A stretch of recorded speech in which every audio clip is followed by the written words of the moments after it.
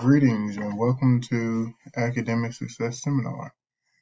This video will serve as your very first online virtual lesson titled You and Your College Experience based on Chapter 1. So without further ado, let's get started. College is a place where you will discover yourself as far as what your future holds and what you are capable of doing right now to ensure your academic success. It is a place where you want to identify your career interests, develop traits of a successful college student, and understand how you learn so that you can maximize your college experience in the academic classroom. But first, you may want to think about, why am I here? How will attending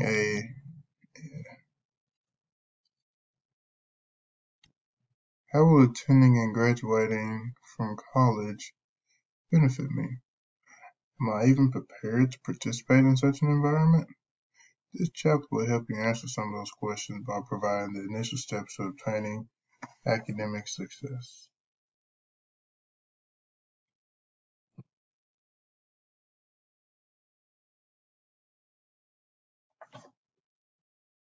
Attending college will help you make better decisions, solve problems, network with other students like you, obtain financial stability in the future, and also create a better future for you and your family. But in order for these things to happen, you will not only have to be present in the moment, but also make serious plans to complete your degree. Although you may experience financial, personal, family, or academic issues along the way, you can overcome these obstacles by being motivated and learning certain skills needed to succeed in college. But in order to succeed, you must have a plan. You need to think about how long you plan to be in college. How many courses will you take every semester to graduate when you planned? The challenges that you may face while on this journey and how you will overcome them. The key is to stay motivated and understand your values so that you will persist and resist the temptation of quitting. In other words, what matters to you? Making a lot of money? Learning new things? Having nice things? Engaging in intelligent conversations? Knowing what is going on around you? Or just hanging out with your friends? Whatever it is that you value, you need to make sure that it is contributing to your college success and not distracting you. Therefore, you should consider thinking ahead by making sure your major will help you reach your career goals. You do not want to major in something just because you like it. Make sure it is a major that will benefit you upon graduation. I'm not saying that you should not study what you like, but I'm expressing the importance of deeply considering a major that interests you and benefits you at the same time. Consider majoring in a subject that you are good at. Think about your past educational experiences and reflect on subject areas in that which you excelled. These subjects may not be the most interesting to you, but since you are good at it, you will probably benefit more from majoring in it. Most importantly, you want to enjoy being a student.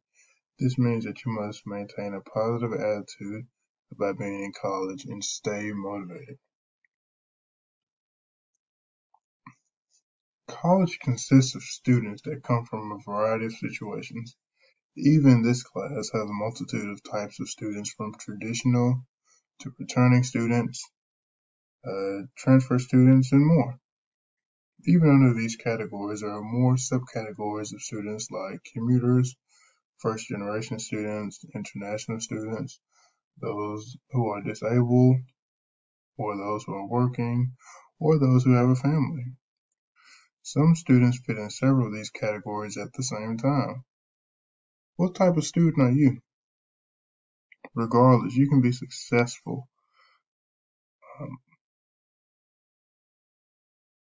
by having a positive attitude, staying motivated, managing yourself well, thinking critically, being prepared for class, being social, staying healthy, being financially responsible, and overall flexible.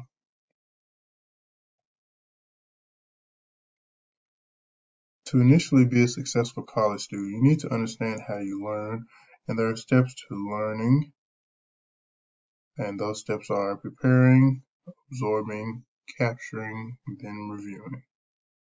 Being prepared for class means being on time, reading the material prior to class starting, making sure your needs have been met before class starts, and having an accountability partner.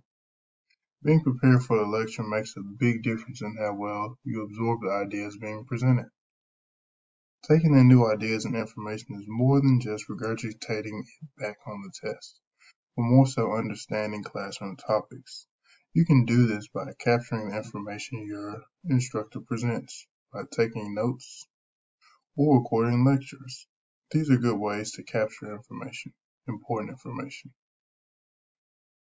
You can go back and review this information after class is ended. Reviewing helps to solidify the information you have learned and are learning, and there are various learning styles that you may possess.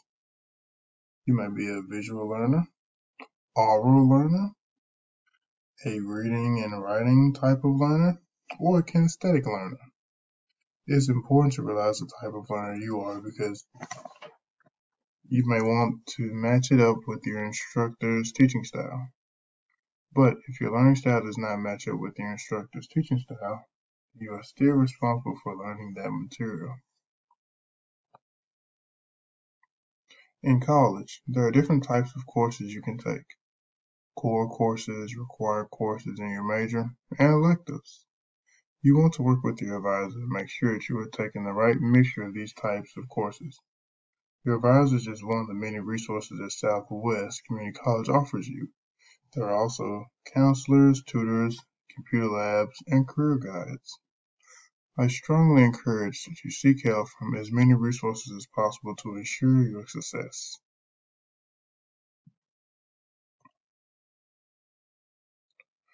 Although this class is all about academic success, you cannot talk about success without talking about failure. You want to avoid failure by paying attention to your grade point average, or GPA, for this determines your graduation eligibility. If your GPA is high enough, then you can continue on to graduate school or some sort of professional school to further your education even more. But employers do not just look at grades. They also look at experience, independence, leadership qualities, and how well you collaborate with others.